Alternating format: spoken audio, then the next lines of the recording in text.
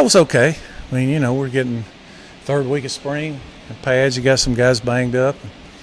Got to push through. We only got another day or two in pads for the whole spring. You lose some guys around on the offensive line. What do you see?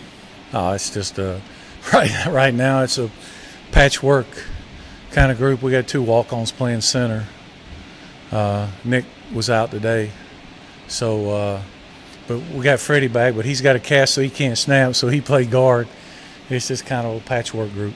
I imagine it's tough not having either him or Andrew this spring to kind of anchor the line. Well, now you're out with all 3. You're out with all 3 centers. Yeah, so you'd like to do that. Shamir hadn't taken a contact rep all spring. So besides having Andrew and Chris Griffin out. So, yeah, there's several of them.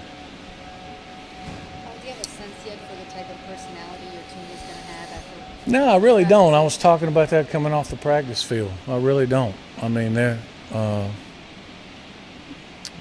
be hard to say right now. I think they're still, maybe not so much in the spring as you do in the fall camp, but I think they're still trying to fill out who the leaders are going to be, you know, and possibly, at least offensively, I don't know if the leaders are playing in the spring, you know, so it's like that, and defensively, there's, you know, got some linebackers out too. There's 3 of them out today, so.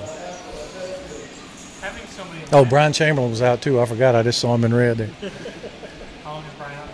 Oh, I don't know. It don't look like he's hurt too bad to me. Just not having as many linemen out, or having so many out, does that make it tough just to judge? In the spring, you just kind of keep playing. We And had, what, 8 last year or something total Yeah, that were yeah. healthy. So. we got bodies. Right. A lot of them don't know what to do, but we got bodies. As long as it doesn't rain on the spring game. Yeah, yeah.